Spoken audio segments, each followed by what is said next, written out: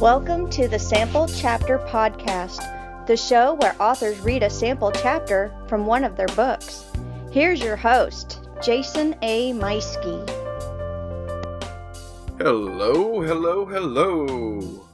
Welcome back to another episode of the Sample Chapter Podcast. I am your host, as always, Jason A. Meiske. Hey, we have an outstanding guest with us today.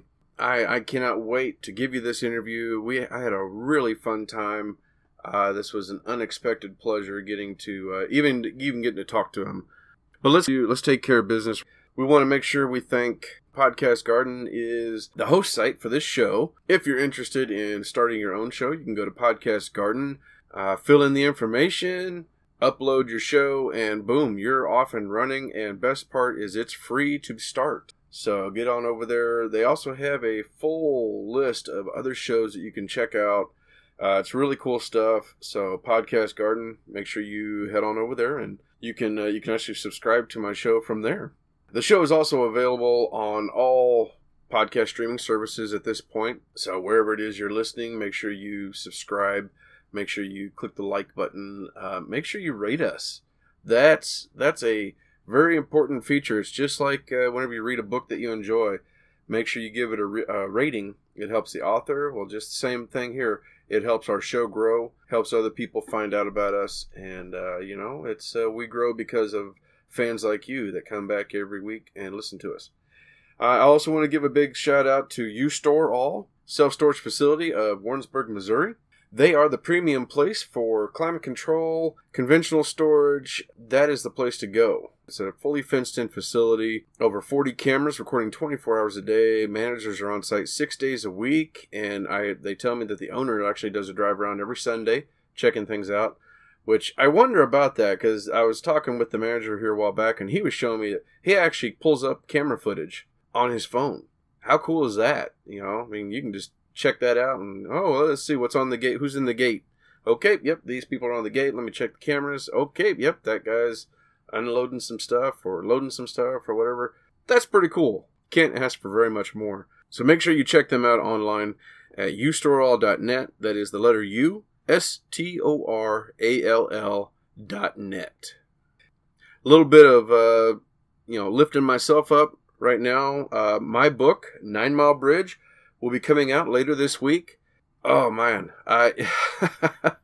it's I'm not going to talk too much about it because I'll probably do an episode coming up sometime where the focus will be on my book. But man, what a trip it's been. I just can't wait. I'm so blessed to be in this position, and this is awesome. I'm just loving it. I'm loving every minute of it, and I'm getting sidetracked.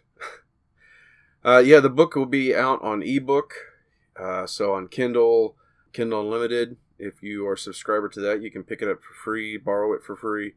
That will come out, should be Thursday this week, the first week of April 2018. So make sure you look for that, 9 Mile Bridge. It is a thriller, young adult vein. Yeah, like I said, that book comes out later this week on ebook. And a few weeks from now, we'll have the paperback ready to go. So that's a little bit of news for me. But yeah, today I've got a rare day off during the week where I am out here in my man cave in the garage. Got the heater turned on. I am hanging out in my sweats. Actually, I'm wearing... let's see here. I've got Zubaz pants. Red and gold Zubaz pants. For my Kansas City Chiefs, my beloved Kansas City Chiefs. I'm wearing a Boba Fett t-shirt and a sweatshirt on top of that, and I got my heater set up next to me because it's doggone cold out here right now. I don't know where you are in the world, but here in Missouri lately, man, Mother Nature pulled quite the trick on us for April Fool's Day on Easter. Dropped the temperatures, and it got cold. So when I first came out here to do a little bit of work on the show, and of course I'm going to be working on editing and uploading my book all day today, working on this, it was 59. It was 59 in the garage here at my desk. Now I'm up to 67, so it's warming up. But I got my coffee. I got a little whiskey in the fridge here next to me in case I need a little extra warm up. And of course, I got my cigars to get me by too, and the Google Home sitting here to play music for me. But right now I'm talking to you and getting all this stuff done. My guest today is Armand Rosamilia. Now, you may have heard his name, you may not have, but the man is, well, he'll appreciate this. He's a legend in Florida and in New Jersey. He is a Jersey-born guy who then moved to Florida. He's a writer of horror, crime thrillers, contemporary fiction, heavy metal lover, zombie writer, and he recently wrote, of all things, a nonfiction baseball book called A View from My Seat, My Season with the Jumbo Shrimp. Now that book, the reason I want to make sure and mention that book is that actually comes out here in a couple days. Right now, as I record this, the release date for this show even is April 3rd, and that book comes out in 2 days, April 5th. So just 2 days from now, you can go online and pick up a copy of that book. That's a really cool thing. That's I think they call that the semi-pro team in Florida where he lives. And he's a big fan of that team. He goes out and he checks out all their shows. He goes and watches all their games. He's a big fan. From the way he described it to me, it sounds like a wonderful trip down memory lane of what it was like to spend a season following them around, game after game. And, if you're a baseball fan, this sounds like something that's going to appeal to you. It sounds like it's something that's going to appeal to a lot of people out there who enjoy, that America's favorite pastime. And, I encourage you to pick it up. I think I'm going to have to grab a copy myself. Today's book that he's reading, Yard Full of Bones. Now, this book does not come out until May 22nd. So I'm fudging just a little bit on my promise that, all of the books on the show would be available right away. Now, technically, the book is available because you can pre-order it. So I'm not lying. I'm not doing anything. I'm just maybe fudging a little bit on the truth. But when you have a chance to speak to somebody like Armand Rosamilia, I'm willing to do that, because what you're going to hear today, the prologue from this book, is pretty outstanding, and it definitely draws you in right away and leaves you wanting more. So whenever you hear this, make sure you head over to that website. It's part of an anthology, or a digital catalog, I guess was more appropriate. The 2018 digital catalog with unnervingmagazine.com. So that's why it's available for pre-order. So what it is you're purchasing not just one story, not just the one by Armand, but you're getting a full year's worth of stories from this digital magazine. I was looking it up and checking it out myself. And this is pretty cool. This is really cool stuff. I'm sure it's going to be available online if you just want that book. But this is a pretty cool offer that you can go in and sign up for this and pre-order it now. But you're going to hear about that today. Now, one of the things I think is really cool, having gotten to speak with Armand, is it's just another example of writing community and how writers, we reach out to each other. We cling to each other. I think the days of writers hiding in a corner, don't share my information. Don't share this information with others. I don't want people doing what I do. I think those are bygone days. All of the writers that I know, I follow and listen to, they are so open and willing to talk to whomever comes along. Whether that's, people in my own group, but not just them, but this is writers I've talked to.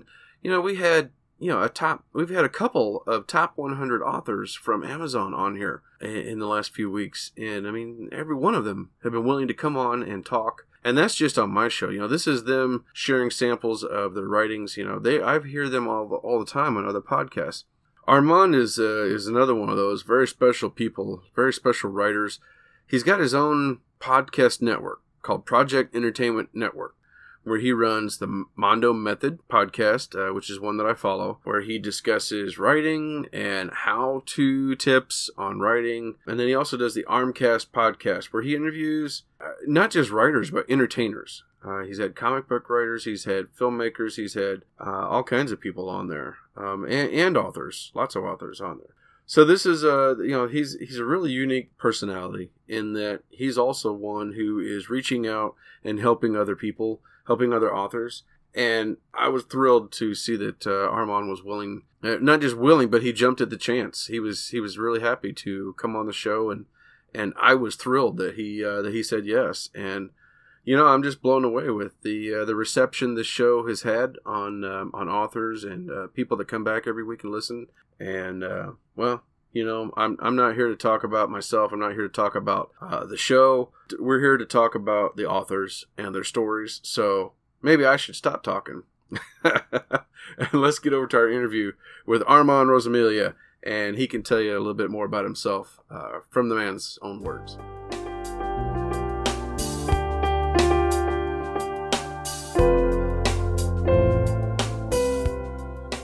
And welcome back, everybody. It's another episode of the Sample Chapter Podcast. Today, well, let's see if you can guess who I'm here with. When I talk about crime thrillers, horror, contemporary fiction, heavy metal, zombies, and, of course, baseball. Who do you think of? Well, of course, you think of Armand Rosamilia. Armand, how are you doing today?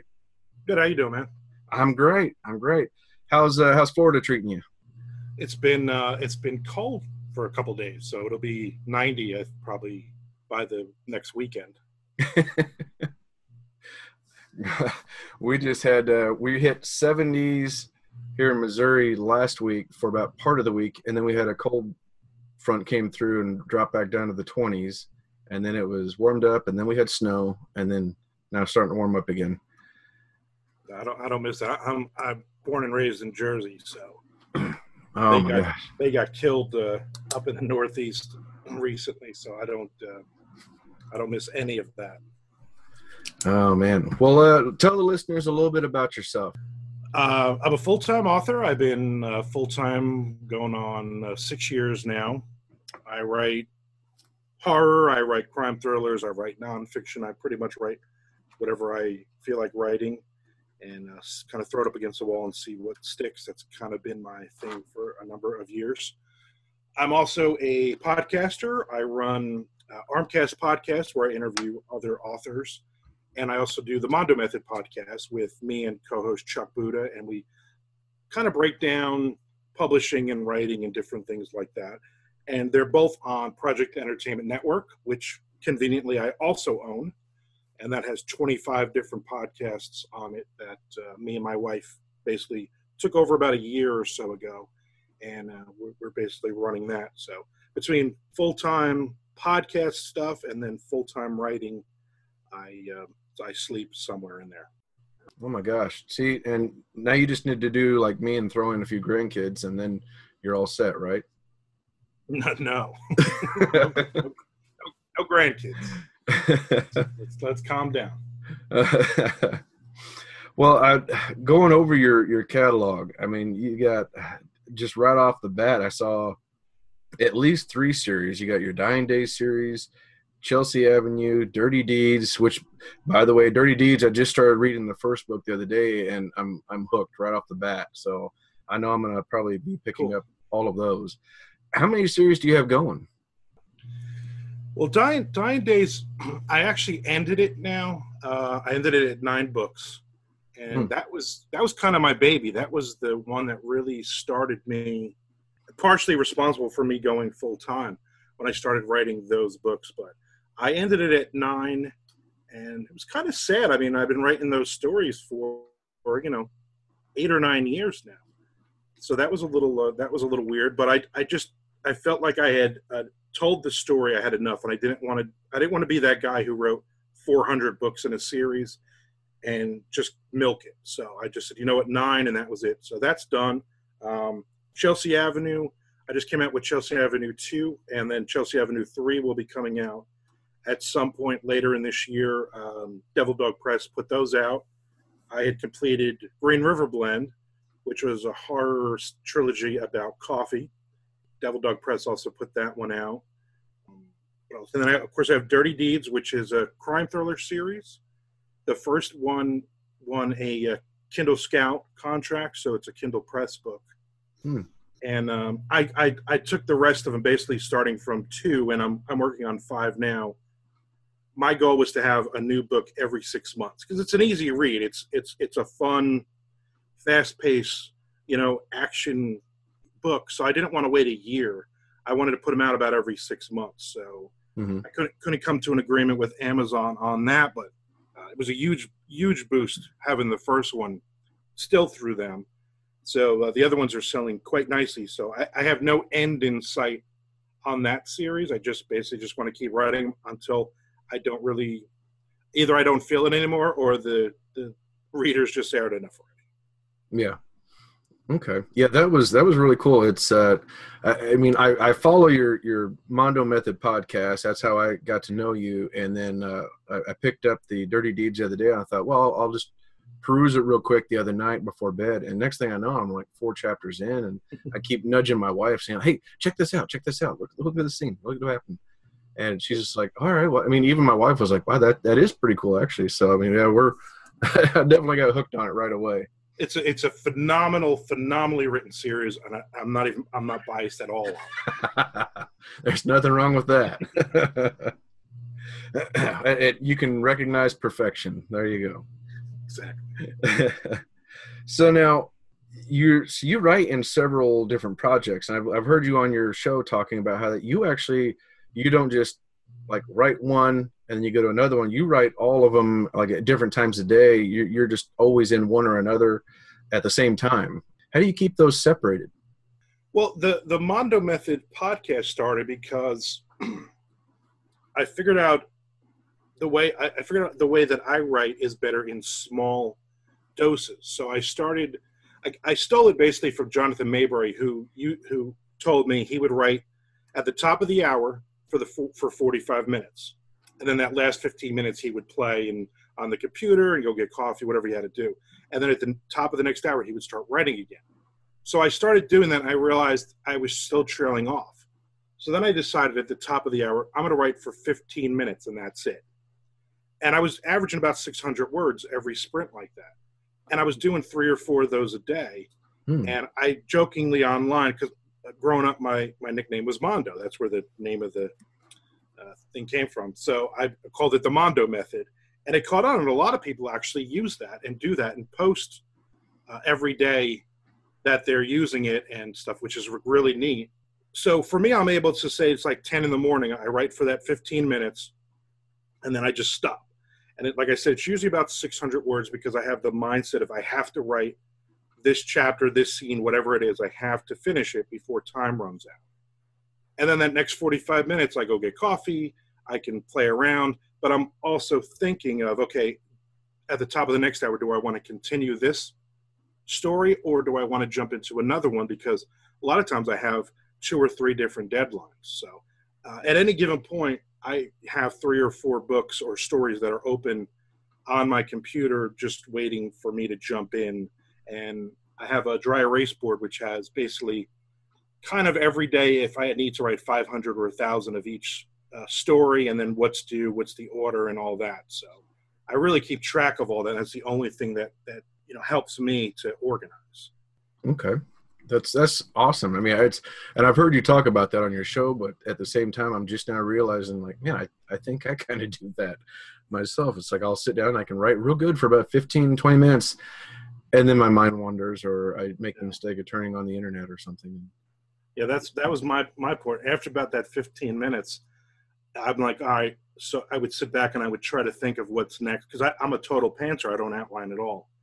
And then invariably I'm on Facebook, or I'm reading about baseball trades or something, and I'm like, I just wasted this time. So now for me, it's great. 15 minutes, boom, I'm done, and then I know I have 45 minutes to play and do whatever I want. Okay, that's great. That's great. I'm gonna have to focus on that. I had to stop playing games first thing when getting on the Xbox, but yeah, I don't mess around as much as I used to. So speaking of baseball, you write in a few different genres, but then you just had a baseball book, nonfiction baseball book came out recently. What was that like? Well, I've always been a huge baseball fan. Even though I grew up in New Jersey, I grew up a Red Sox fan, and everybody else grew up a Yankees fan. And a couple of years ago, down here in Jacksonville, and my wife had an outing for her work. And she said, we're going to go to see the Jacksonville Suns. And I said, I didn't even realize there was a team, here. So we went, and I loved it. And I said, well, maybe we'd do this again. So we went to a couple more games, and she wasn't really a baseball fan all that much, but she knew I was. but no one had ever explained the game to her. So once we got into it about halfway through the 2016 season, she bought, season tickets for us to go because she knew I loved it. And I went to every game. And so last year, 2017, we went to every game except for when I was doing a couple of book signings. So 70 home games we went. In fact, we saw the team that they changed the name to the Jacksonville Jumbo Shrimp.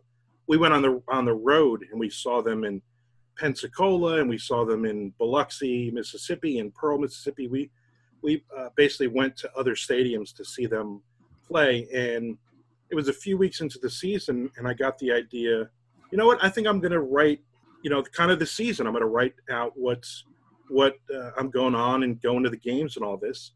And I just called up the Jacksonville Jumbo Shrimp, and I talked to Noel, who's the assistant general manager, and I said, listen, I'd love to meet with you. I have an idea for a book. And he loved it. They just loved the idea. And they gave me access to all of the office staff, players on the field, the coaches, the owner of the team. I interviewed him a couple of times, and going to the games, everybody would come up and talk to us and stuff. And so I got to meet a lot of really cool people, and I had, like I said, I had that great access.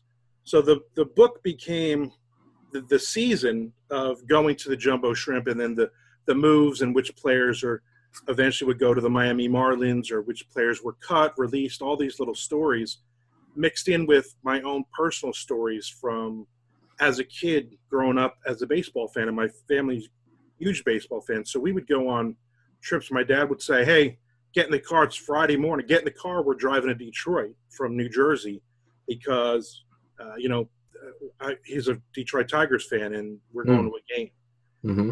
And, so that's kind of how it began. So there's a lot of those stories. And then I got to interview my parents for the book and hear a lot of the stories that I thought I'd heard, but I had never heard before.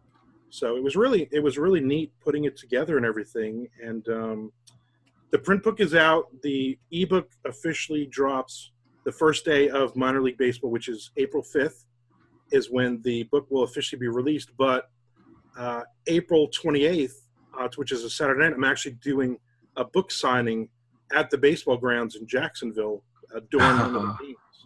Oh, that's cool. Which is awesome. So they put me on their promotion schedule, and a ton of people are going to come out, and they're selling the book in the gift shop at the stadium, and then they're selling it online through their website. So it's been amazing. That's neat. Great. It was neat because then I had ordered like 50 copies of the book, and then I immediately sold out. Everybody wanted one, so then I ordered another 50. And then when the team said, "Oh yeah, we'll take them for the gift shop," and then I said to my wife, "We probably should order a lot." So she's like, "Just order 500." And I was like, "Holy crap, okay." So we ordered 500, which I have 10 boxes of books sitting in my living room right now. But I'm confident we'll blow through those because so many people in Jacksonville and beyond have ordered the book and everything already, which is really cool. Yeah. What's the name of it?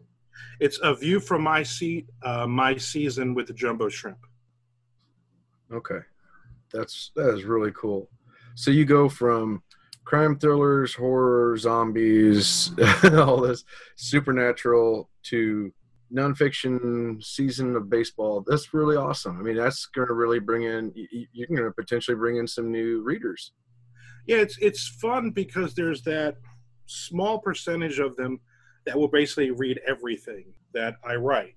And then there's other ones that will only read the zombie. They won't read the horror stuff. They'll only read the zombie stuff. And then there's others that when I did a contemporary fiction series set in Florida, they'll only read that.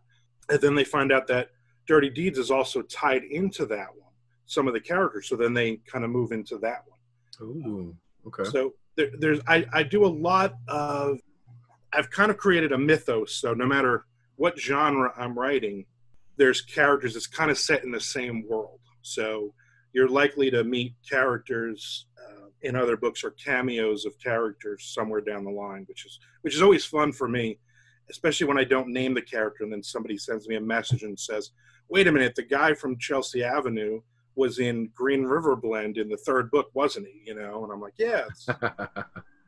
I love it. That's great. Well, so that kind of, I mean, that leads right into my next question then, of what's coming soon. Sounds like we got View from My Seat, and what else you got coming soon? Well, I'll have Dirty Deeds 5 will be out very soon. And then also I do every year I go up to this will be my third year. I go back up to New Jersey and with Chuck Buda and Frank Edler, Tim Meyer, we do some book signings up there, but we do them in breweries. So we call it Beers and Fears. And last year we had Dan Padavana joined us for one of the signings, and he'll join us again. And Todd Kiesling and Summer Cannon will be at one of them this year. And it's neat because you're there. So the first year when I was going to do it, I did it I grew up in New Jersey, but I grew up in a tiny little fishing village called Belford. And I didn't want to do it in a signing in a bookstore. That's boring. So I found this brewery, and it ended up that the guy who owns it, him and his brothers, he was the guitar player in my punk band in high school, which I hadn't talked to in 20-something years. So I did the signing there in Belford Brewing Company. And I said, you know what, I want to write a book set in Belford. So I wrote like a contemporary fiction book set over the course of a Friday and a Saturday in 1987, where I grew up. And I blew through 100 and something copies that first signing.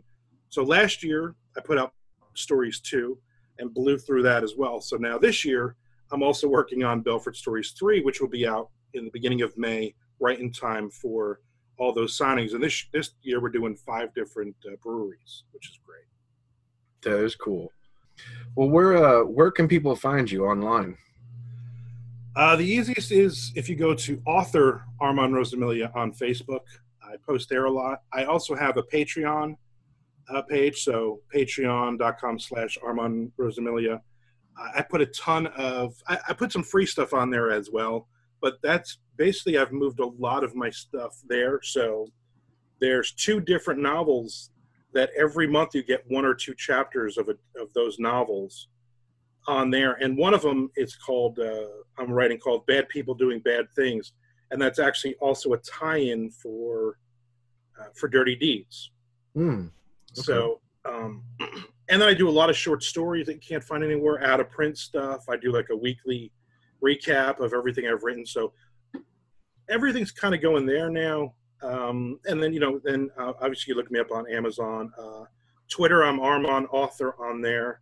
Very, very active on there as well. And then projectentertainmentnetwork.com, you'll find all of our podcasts and mine and everything out there too. So I'm kind of all over the place. Awesome. Fantastic. All right. Well, tell the readers, what are we going to be hearing from you today? So me and Jay Wilburn have written, we've written 3 books together so far. The first one was The Enemy Held Near, which was a haunted house book set in Georgia that Devil Dog Press released a couple years ago. And so we wanted to write something a little different. So I came up with kind of a concept of 2 guys, a movie producer and a director. They're gay, and one of them dies suddenly, and the other one he realizes, wait a minute, he had this secret life from me. They're living in Hollywood, but he had this secret life in Vermont I never knew about, and the town he grew up in, I never knew any of this stuff. So as he uncovers a lot of that stuff, some really weird things begin to happen. So it's called Yard Full of Bones, and it'll be out by Unnerving Press May 22nd. And if you go on Unnerving, I think it's unnervingmagazine.com, it's like a pre-release right now with a bunch of the other books. I'm going to read the prologue from that. Okay. All right. That's going to be great.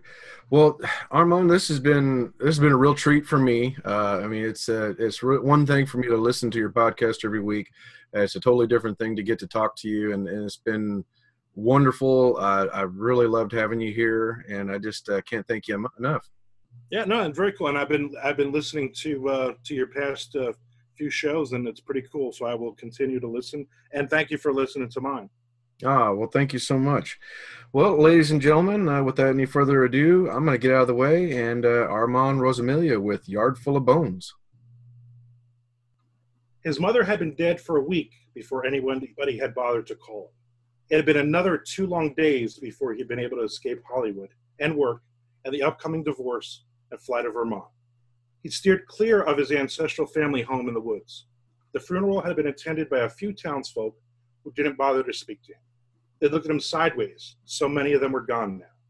He was sure his mother had badmouthed him for leaving her to deal with the property all those years ago. He'd rented a sedan in Montpellier, avoiding the upgrade and anything fancy. One of the older suits from the back of his walk-in closet was too tight, and he had it let out so he could breathe in it. A change of clothes and a backpack with his toiletries, and he'd be on a plane. She'd made sure there would be no burial and had her ashes sealed in an urn in a thick metal box. Only he could take it with him, under the condition it would go back to California and her ashes spread in the Pacific Ocean. His mother had never even left Vermont in her long, dark lifetime. Vermont was cold and overcast and reminded him too much of his childhood and the hardships and tragedies. The loss of family member after family member. He could not find the son. He was now alone and he needed to break the cycle. Getting rid of her ashes would be the thing to unshackle his family from the curse once and for all, as if it really mattered now that he was the last living member. Being a homosexual meant the Silverstein name ended with him. Still, an icy finger ran up and down his spine whenever he thought of the house in the woods. It had been years since he'd woken from a nightmare he could definitively trace back to his childhood and his life, and the yard full of bones. Ghosts made of shadows followed you wherever you went, more prominent as you got older and had more behind than before you. He decided when he got back to Los Angeles, he'd write again, like he used to in the old days, before fame and money and Brock became his life, before they were expected to direct for the studios, before it had all gone to absolute shit. Gloria picked him up at the airport. He refused to answer any of her questions. Act like my fucking assistant and only worry about what I want, not what you want, he'd snapped at her. Get me a bottle of wine and something to write on. She'd left him in the spacious living room. He needed to get rid of this stifling furniture. Too many ghosts and memories blocked the view of the future. It was the last time he saw her, this loyal woman who'd sided with him during the initial split with Brock because he recognized that the man was out of control. Out of his mind on drugs and drinking heavily like the old days when he could handle and manage it. That and the other thing. Maybe the thing that was his real addiction and downfall all along. Mel needed a fresh start, perhaps a move to Vancouver, find an isolated spot and write a novel. He's always wanted to work on a book instead of film anyway. Visually, in a reader's mind, was where the challenge lied. On screen, it was too easy to just watch. He knew it didn't matter where he lived, really. Darkness found him everywhere. They came for him hours later, as he drooled on the couch, pen in hand and unfinished notes about a haunted ghost novel he'd been thinking of for a future movie. Melvin Silverstein, also known as producer Mel Silver, didn't feel the razor slide across his neck or feel the blood rushing out of his body, too intensely dreaming of a new book and a new beginning he was not allowed to chase. That was not his bit. That was not the part he was called to play.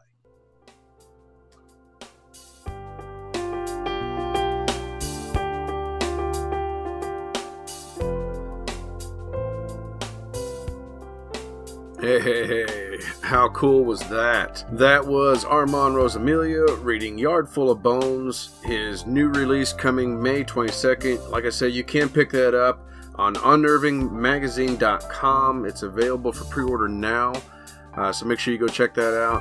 Hey, make sure you go and like us, subscribe, rate us wherever it is you're listening to us, and we'll be back again next week with another author and another story, another sample chapter. Bye!